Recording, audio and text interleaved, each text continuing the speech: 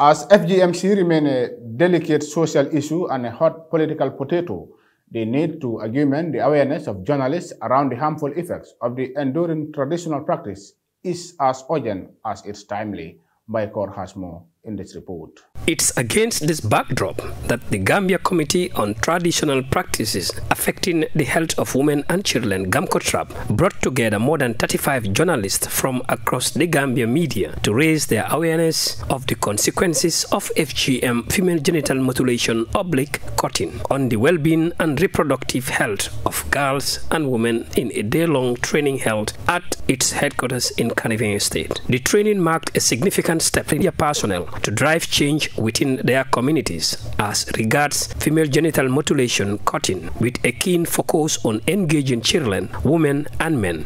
The training was aimed at enhancing awareness among media personnel regarding the pressing issues linked to FGM cutting by delving into topics such as sexual and reproductive health rights, gender-based violence and other harmful traditional practices. Participants gained invaluable insights into the multifaceted impacts of FGM. GAMCOTRAP board chair Imam Babali took participants back in history as regards the origin of female genital mutilation. The gentleman started first between Hajara and Sarata, the two wives of our Prophet Ibrahim alayhi salam, whom we all know and heard.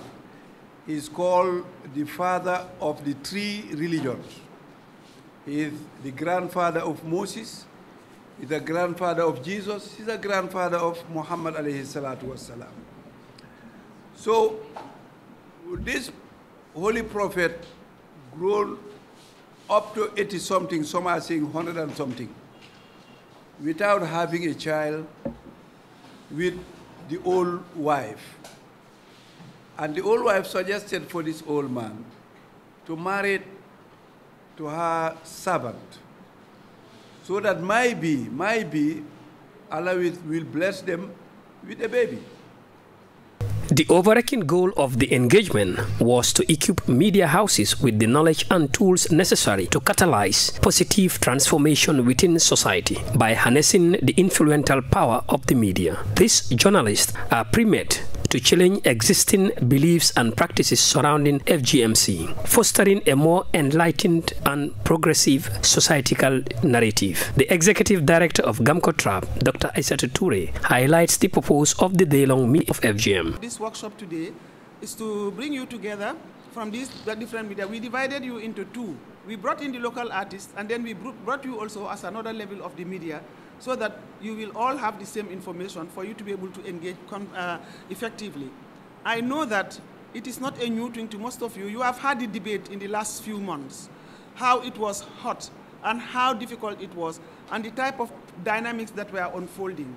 Now, these were all part of the process. So I am sure most of you are not new to the debate on ending FGM or upholding the law to end FGM in the Gambia. You must have heard about it, and you might have engaged in one way or the other. But then we thought, as an organization leading this process, an organization that has been known to do these things, like you call it our baby, but it's your baby, because it's about development, it's about progress, it's about humanity. GAMCOTRAP proactive stance underscores the critical role that media outlets can play in driving meaningful change by leveraging their platforms to raise awareness of the harmful practices, foster dialogue, and lead the advocacy for gaining sovereignty from the circles of FGMC. Dr. Toure said among the purpose of the training is to ensure better understanding of FGM and the misconception about FGM. Of understanding what FGM is. It might be a repeat for others, it might be a revision for others, but for you to see the facts, because during the course of the discussions over the 3 months, in terms of the debates and the dynamics that were unfolding, there were different misrepresentations that were happening, such as FGM and Islam, FGM development, FGM and women's rights, FGM and the Constitution, and so many other things were being said. And a lot has been going on in the social media, in all forms of forums about the debate. And it went to a point, it became what I call toxic, to the point that it became toxic and people were throwing things to each other. this is an issue. It's not about Aïssatou Touré, it's not about Imam Babali or Ami Bojang or President Adama Barrow.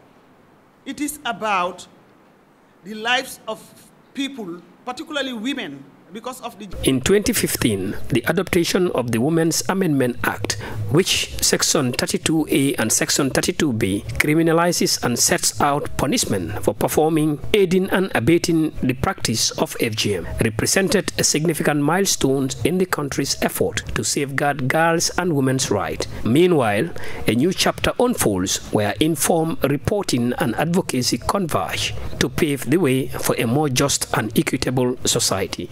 Reporting for Star TV News, I am Baikor.